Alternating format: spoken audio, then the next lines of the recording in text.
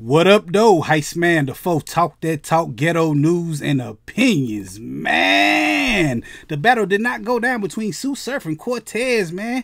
Y'all know it's been long awaited. They've been having this beef for about 10 years, man, and it didn't go down. I mean, if y'all look at the caffeine app, y'all probably seen this most of the time because the stream was weak, man. But right before the main event battle, this is the screen that popped up next. Due to security issues on site, we are not moving forward with the final battle, and it's all because somebody got stomped out, man. I'm talking about the dude looked like my man's on that movie called Don't Be a Menace. Y'all know what I'm talking about, this dude right here. It was one of the homeboys of somebody. I don't know nothing about this, man. Y'all need to go check out OTFMZ if y'all want to get the real news, man, because they gonna have it over there, man. But hey, I think there's a little conspiracy into it, man. There's a lot of people saying that maybe Surf didn't want to battle Cortez for real, and they saying he was gonna do something to stop the battle. And I don't know, man. I remember seeing this right here, like every what you call it, trailer that came out, you keep seeing the same thing.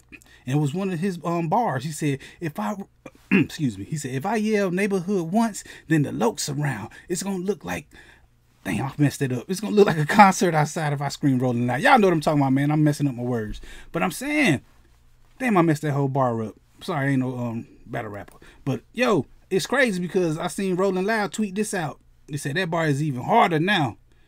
Then they took it down, man. It was like, yo, look at this. They start smiling and say, you should have kept it up. He said the legal team would not like this. It could be some kind of conspiracy, man. I'm not saying that he wasn't ready for the battle and all that stuff. And hey, he said it. He been like, you've seen that trailer, every trailer they did. I'm talking about even through the Geechee and Lux battle. That trailer showed up like 7 times, man. It's gonna look like a Rolling Loud, a concert. Y'all know the bars, man. I put them up there. Hold on, let me say try this shit again. Hold on. If I yell neighborhood once, then the lokes around. It's gonna look like a concert outside if I scream Rolling Loud. You start flexing the muscles. Y'all know what I'm talking about. I got it better that time. But hey, that's the story, man. Y'all seen there's gonna be a lot of news out there talking about this. I had to get my little piece of the action in too, man. But hey, that dude looking crazy, man. Like, yo, y'all gotta protect yourselves, man. Y'all messed up the money. Caffeine might not want to do no big events like that no more. I think that they showed dude with the blicky. Somebody had the sticky, the stabby stab, the jabby jab. Man, it looked bad out there, man. I'm talking, it looked bad for dude out there. Boy, I thought he was gone for a minute. I'm looking like, ooh, please let him be alive.